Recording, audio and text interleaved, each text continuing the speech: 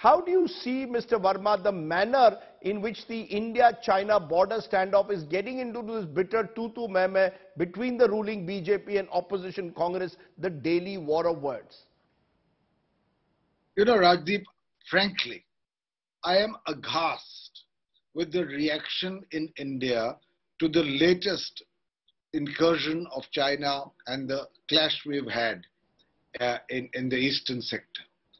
I mean, here is a collective threat to India from a country which sees India and will see India for the foreseeable future as an enemy with which we have to deal.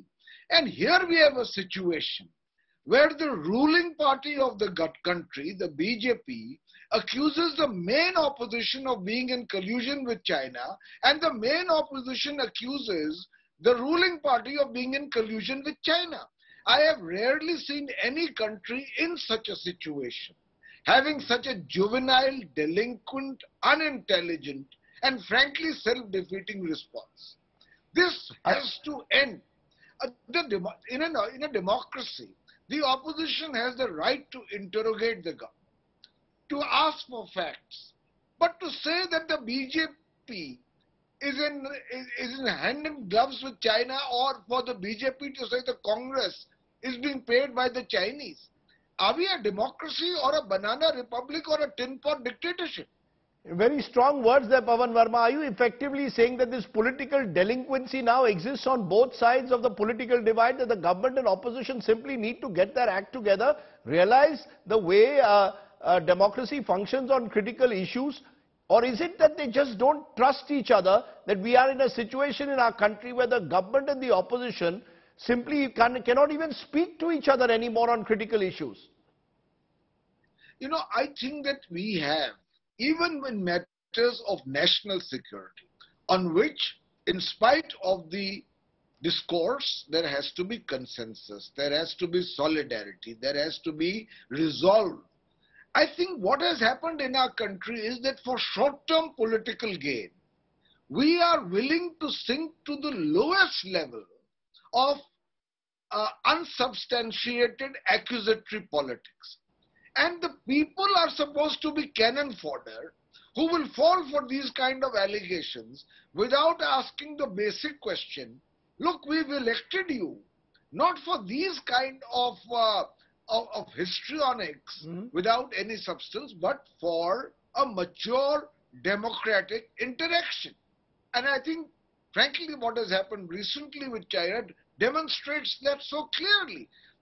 The reaction in India is one that should leave us all asking the question, is our national defense and security in safe hands, or are we only trying to score brownie points against the other? The government, I must say, and to give credit where it's due, has done a great deal in the last few years in strengthening our border infrastructure.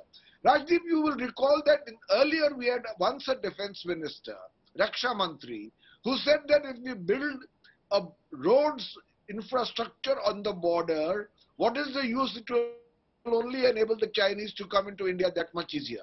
I mean, that kind of approach against a relentless, carefully calibrated, long-term enemy, which is China, I think was very, very bad for our national priorities. Now we are making that effort. But in between we have, as you called it, tutu meme, which degrades the level of political discourse on a matter of national importance to a new low. No, but should Parliament therefore be debating the Chinese issue or not? Given the sensitivities involved, we've seen walkouts by the opposition saying the government is not interested in debating. The government says the opposition is getting desperate and these are not issues to be discussed in public forum. I mean, when are we going to have a healthy, rational debate on China? Should Parliament be the best forum for it or not? Of course this should be discussed in Parliament.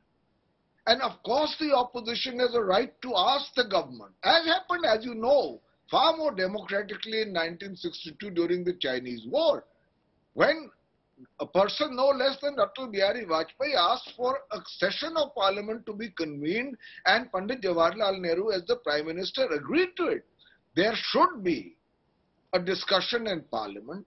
The government is entitled to reveal whatever it can without compromising national interest and to be as transparent as possible. But at the same time, outside Parliament, the atmosphere is so vitiated by accusations of the kind we are seeing. Every day spokesmen of the two largest political wings in the country say that the other is sleeping with the Chinese. No wonder it was so easy for foreign invaders in the past to conquer India. You know, one very quick answer from you, Pavan Varma. It appears from what you're saying to me that your experience as a diplomat and politician tells you now that at the moment the Chinese are having the last laugh. They're watching Indians fight like cats and dogs. Without a doubt, in fact, in China, they must be wondering that what is it that we have done which has so completely divided India instead of uniting it? That is the question the Chinese are asking, and that is what people who belong to any mature democracy must be wondering about the world's largest democracy. I think we should stop making a mockery of ourselves. I think we need to raise the level of political debate. And I think this kind of response to a matter of national security is frankly doing us a great deal of harm.